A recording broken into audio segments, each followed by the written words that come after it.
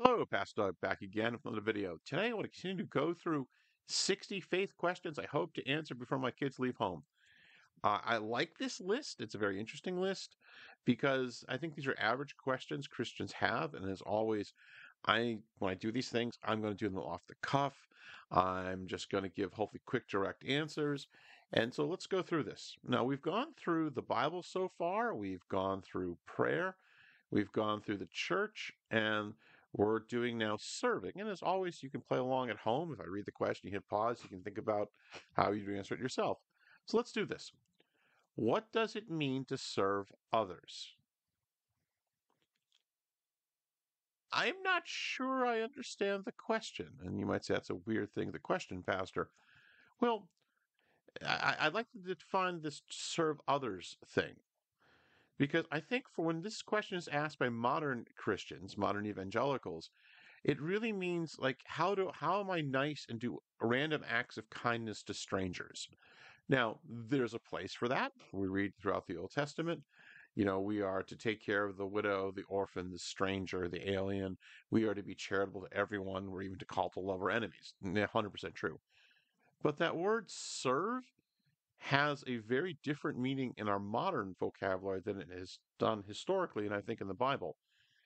If you ask this question a few hundred years ago to a pastor, they'd say, well, obviously the Lord has put you under authority of some folks. You are called to serve those people who are above you.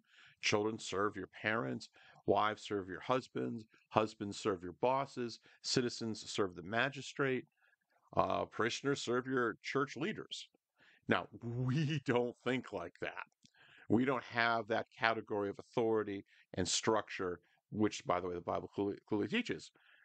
And so the old answer would be, well, those whom you are under obligation to, make sure you do your job. Make sure you serve them well and cheerfully and do it fully. Now, I know this is not a popular answer, but there's a real wisdom here because there's a danger, I think, in modern evangelicals, and I've seen this, that I want to work on being a really kind and generous person, serving the stranger or serving the other, and they ignore the people whom God has given them that they are first to love. It's like a man who says, I want to work on being charitable to the poor. So I'm going to go work at the soup kitchen and totally ignore my wife and my children. Now, you can work at the soup kitchen, 100%. That's a good thing.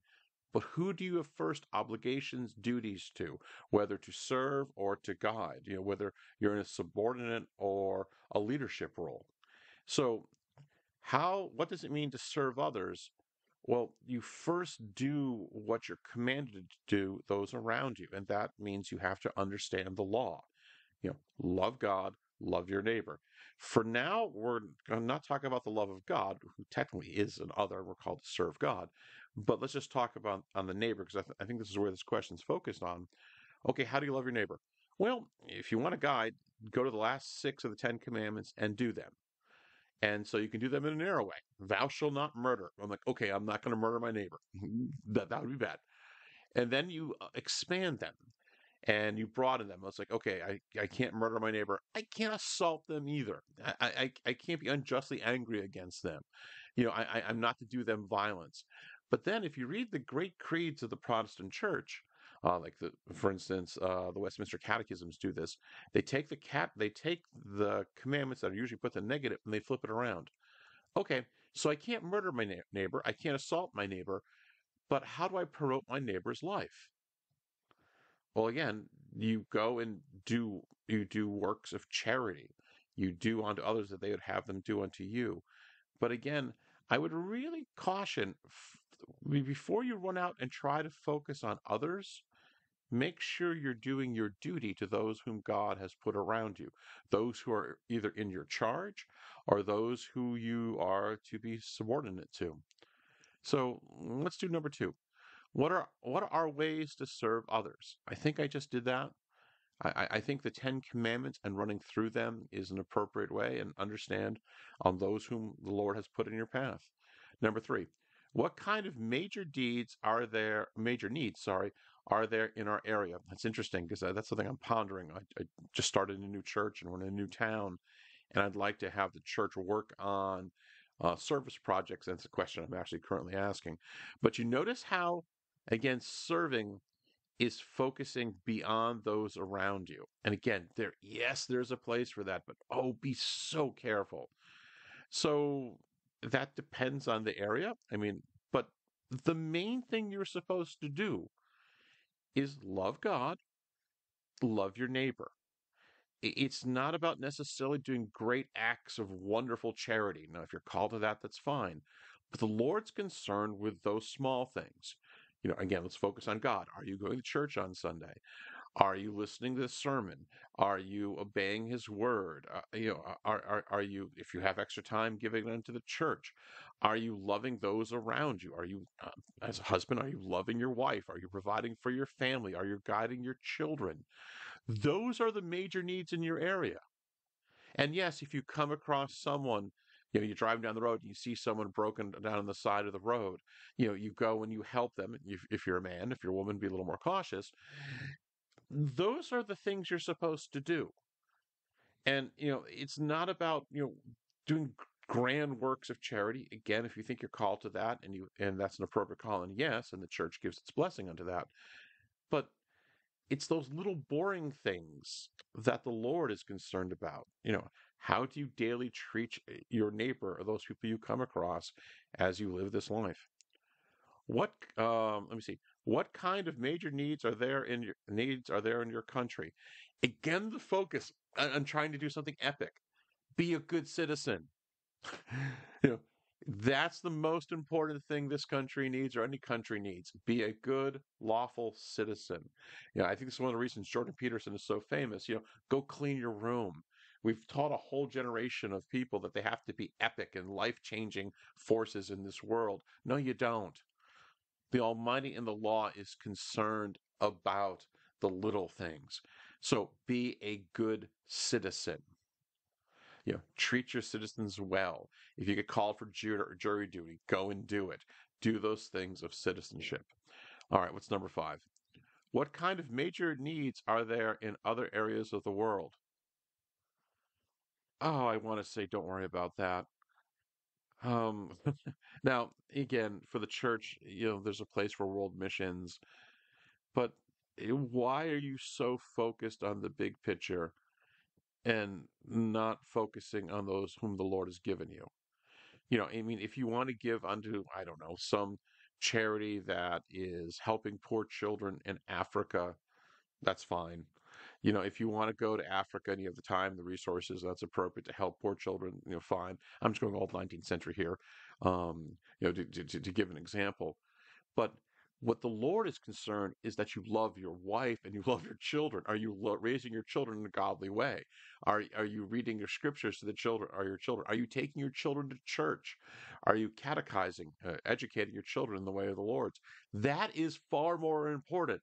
That is what the law of God is concerned with. Not trying to go with these big picture things, which there's a danger of escapism in that. Because, in one sense, that's easy. Fly in a plane, go over a couple of weeks to a mission trip in Africa, build an orphanage, and fly back. Okay, that's nice. And I'm totally ignoring my child. That just drives me crazy. Again, doing it wrong. Focus upon those whom God has given in your life and those whom you do come across in this life. Number 6, what is the relationship between witnessing for Jesus and serving specific needs? Um, okay.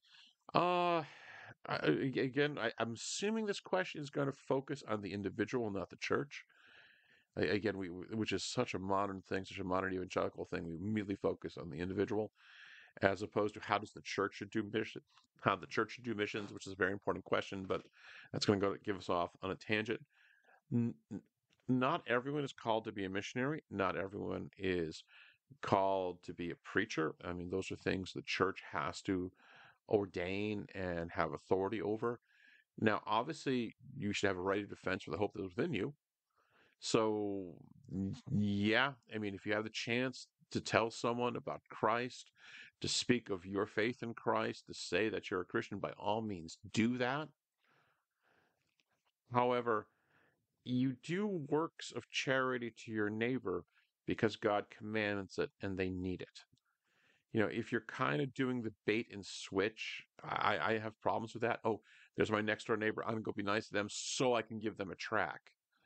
I, that's a very modern, 19th century, early 20th century way of doing things. You are kind to your neighbor and you engage in loving your neighbor because God commands it and they need it. Your neighbor house burns down, so you invite them to come stay in your guest room until they get their feet back on the ground because that's the kind and charitable thing to do. You don't do that as a means of like, I'm going to be charitable to them solely because I can now tell them about Jesus. No, you're kind to your neighbor. And by all means, when you have the opportunity, proclaim Christ. Bear witness to your hope that you have in Christ. Praise his name. But we moderns tend to just goof up these categories because we don't understand how to rightly divide law and gospel. So what's next? How can I put others first daily? Well, again, I'm back to my what I said.